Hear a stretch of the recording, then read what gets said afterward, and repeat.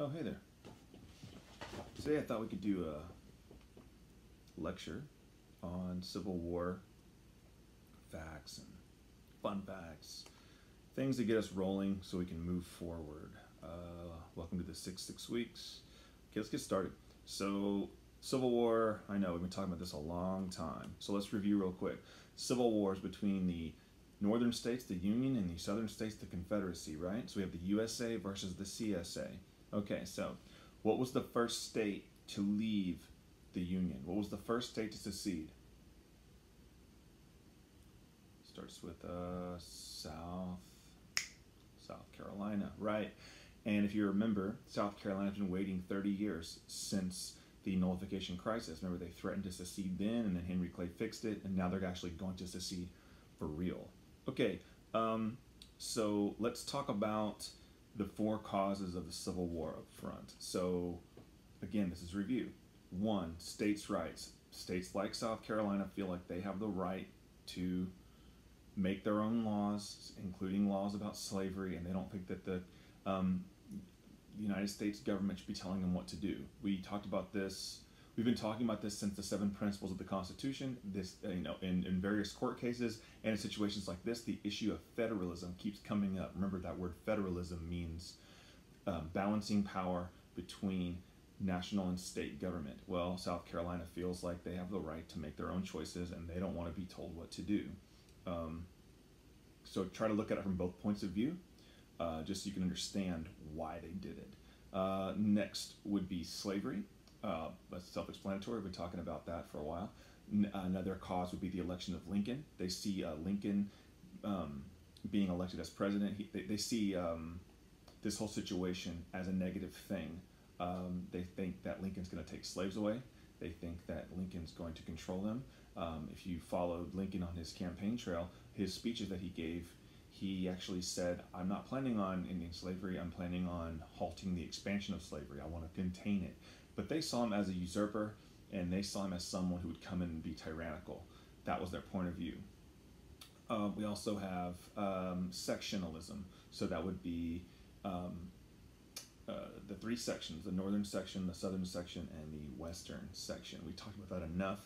I think you understand the difference, so let's move forward. Okay, cool. So who can tell me what's the first battle of the Civil War, and where did it take place? Battle of Fort Sumter, right. It took place off the coast of South Carolina. So let's talk really quickly.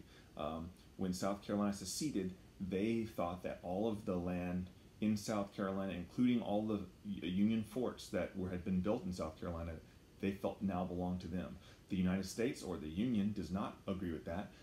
So this Fort Sumter off the coast of South Carolina is flying an American flag, and they're saying, hey, this is United States built, so you can't have it in South Carolina. And the rest of the, that's the rest of the Confederacy says, hey, this belongs to us. And so there's a fight. And so the Confederates bombard the fort with cannons until the Union troops surrender and they give up the fort. Okay, so that's going to be the beginning of this war. Let's talk about the difference between the North and the South as far as who's fighting who. So we have, so 24 Union states versus 11 Confederate states. So there are already more than twice as many Union states as Confederate. Let's talk about population. That's what really matters. So in the Union, you have 22 million people, and in the Confederate states, you have about 9 million. And don't forget, a third of those 9 million are going to be slaves. So you're going to see the difference in numbers between the Union and the Confederacy. So in short, the Union has the advantage when it comes to population. Okay, let's keep moving. Let's talk about border states for a minute, okay? What is a border state? That's right. It's any state on the border between the Union and the Confederacy, but what makes them special is that these border states are slave states that have not seceded. Now, we're talking about Delaware, West Virginia, which will come later, Maryland, Missouri, and Kentucky. Right, so those are your 5 border states. We need to make sure you know that for the quiz this week. So again, these are states that kept slavery going, but chose not to join the Confederacy. That's what makes them unique. So during the war, anytime Lincoln issues any kind of, like the Emancipation Proclamation he's going to issue, that's not going to free slaves in those border states. It's only going to attempt to free slaves in the rebellious Confederate states. A lot of people don't realize that the Emancipation Proclamation is not freeing slaves in border states.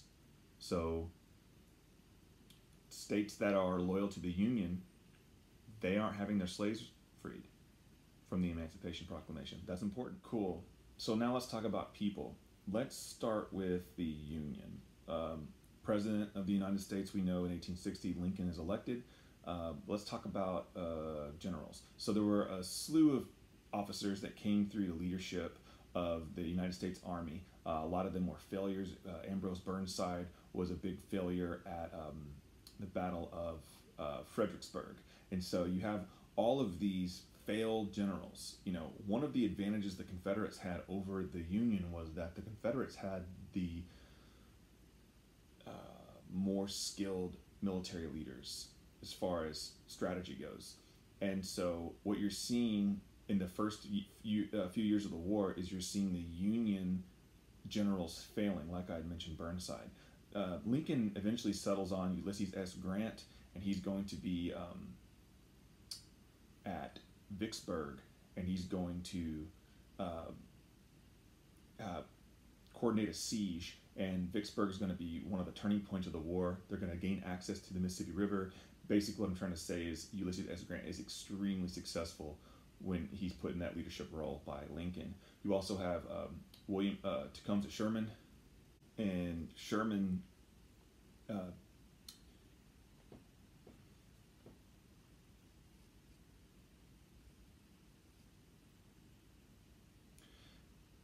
Sherman comes up with this strategy known as the March to the Sea, where he marches his troops from Atlanta to Savannah and burns everything, something called total war. It's a strategy the Union desperately accepts towards the end of the war just to end the thing. So the two big generals for the Union we'll talk about is Ulysses S. Grant and William Tecumseh Sherman. Notice his middle name is named after the Native American warrior Tecumseh.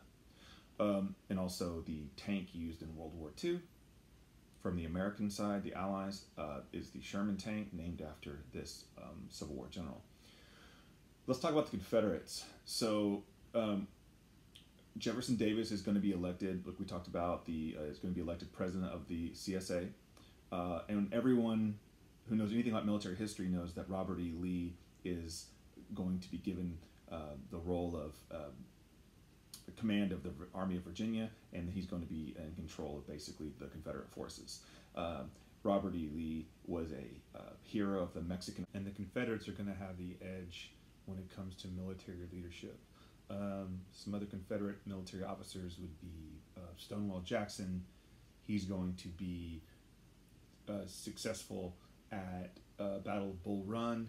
He's going to be extremely successful at the Battle of Chancellorsville. James Longstreet's another officer, Beauregard. So you throw all these people together, you realize you stack the Confederate officers against the Union officers, and the Confederates definitely have an advantage there. Let's talk about a different group of people. Let's talk about minorities in the Civil War. So I want to talk about William Carney for a minute.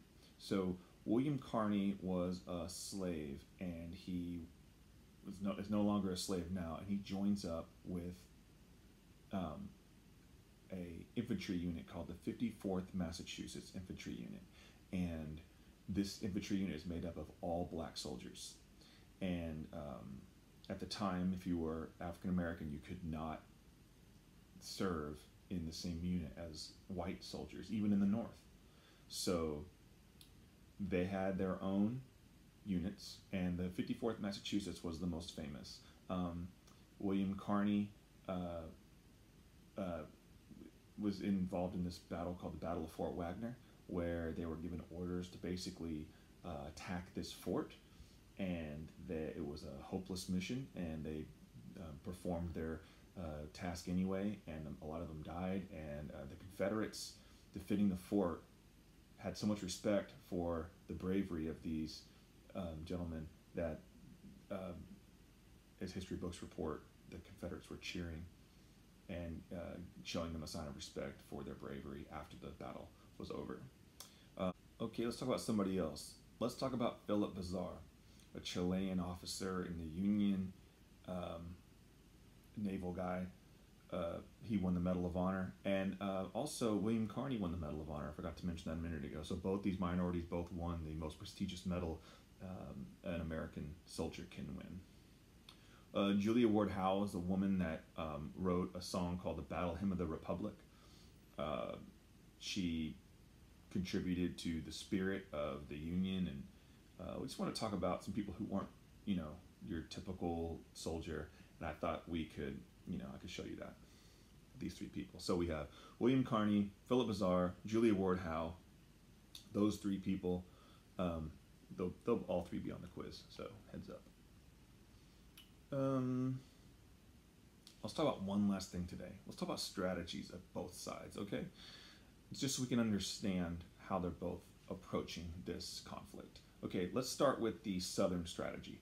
So the Confederates know that they're outnumbered and they're outgunned and they're out-technologied, etc. So they have a simple strategy: play defense. Okay?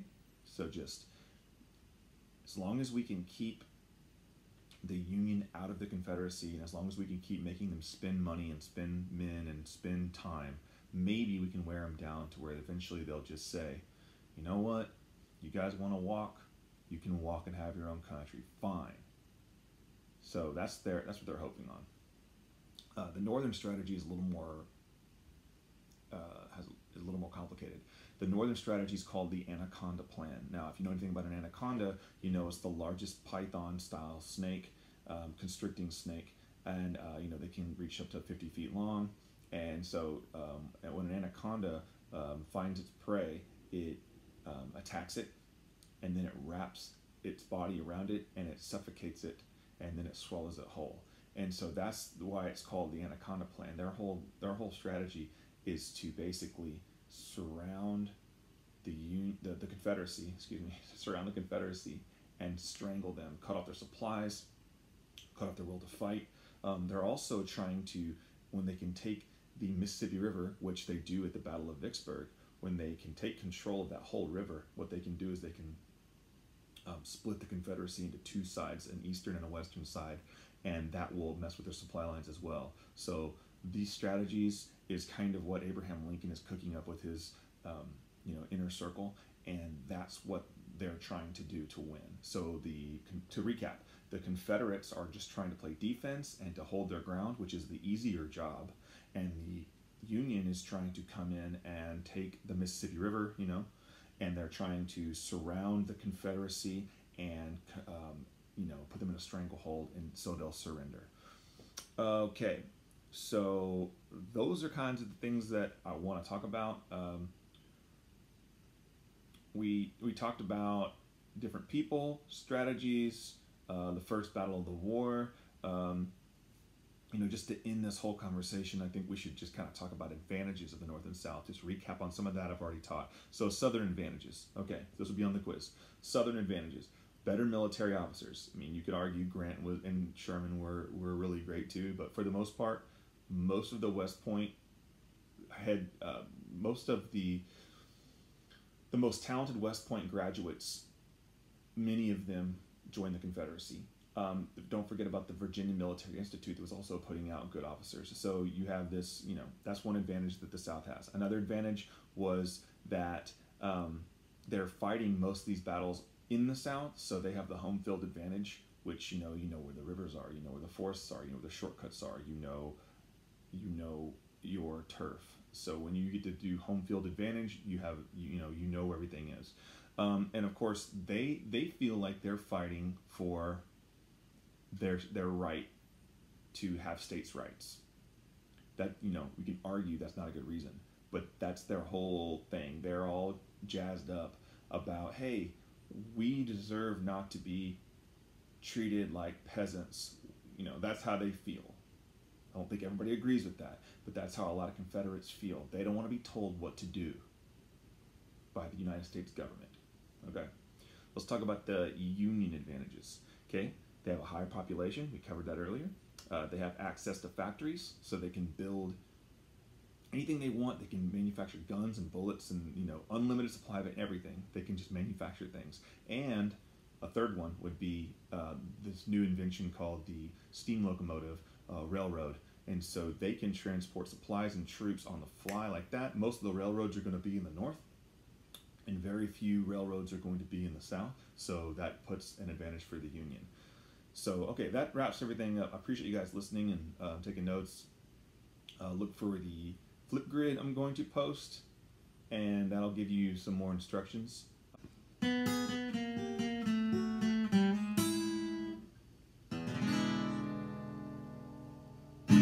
Make sure that you take my quiz. I hope everybody's feeling good and staying safe. Thanks.